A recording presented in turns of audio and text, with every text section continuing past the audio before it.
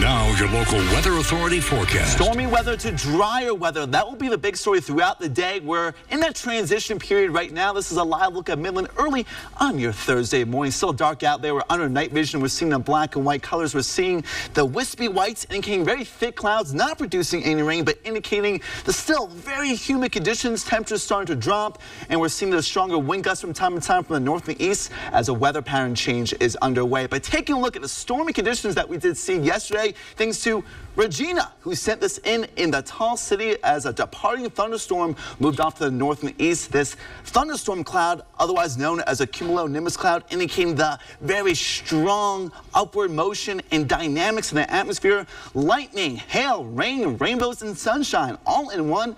Take a look at that rainbow. You can clearly see that. And also some of the misty conditions beneath this thunderstorm cloud indicating, the very dynamic nature from Mother Nature itself. And we do notice that this very feathery cloud on the top part of the cloud indicates very strong winds and condensed air stabilizing the atmosphere from top now toward the surface this morning toward the bottom. So despite the thunderstorm that we did see, now we're seeing that rain activity push off to the east. Still some leftover thunderstorms near the Rio Grande this morning. Below severe limits, only some lightning strikes near Lajitas, near Dryden and Carroll County. Clear skies in the upper levels elsewhere, but still some low-level clouds sticking on around. The winds coming from the north and east picking up right around 12 miles per hour in Midland and Odessa, 28 miles per hour in Pine Springs and the Guadalupe Pass.